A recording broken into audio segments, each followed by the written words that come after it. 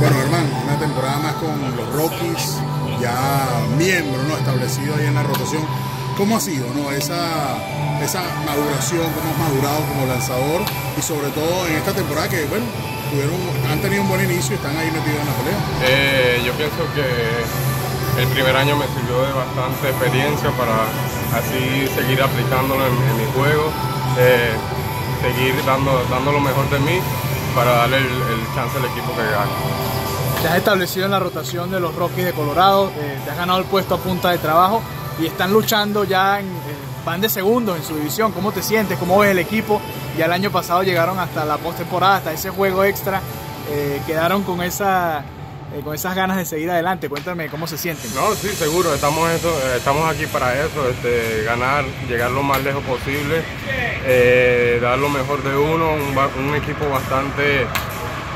con bastante unión entre los veteranos y los rookies, que siempre ha estado eso, y verdad que esperemos llegar lo más lejos posible. ¿Cuál ha sido la clave, no, para ir, digamos, progresando en tu carrera, en esta novel carrera, sobre todo en un estadio que está, digamos, destinado para los bateadores como el Coors Field?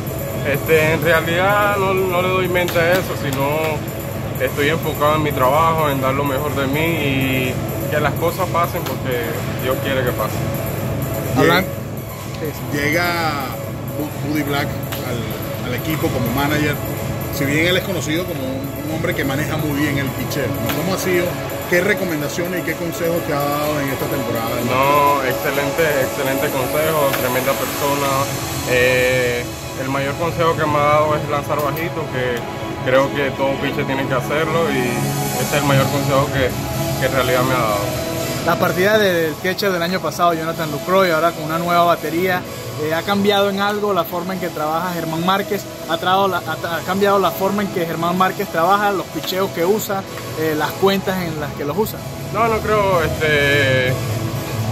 Son dos muy buenos muchachos que llevan buen juego, y siempre hay que darle mérito a todos porque todos estamos aquí trabajando, y no tengo ningún comentario.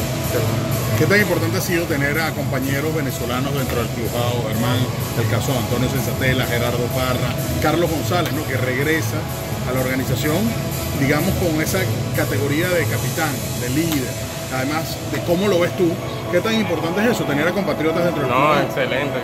La confianza, la comunicación que tenemos entre los venezolanos, latinos, ha sido bastante de gran ayuda porque ellos han estado bastante en este juego y saben cómo es, y esos consejos buenos siempre nos los están dando.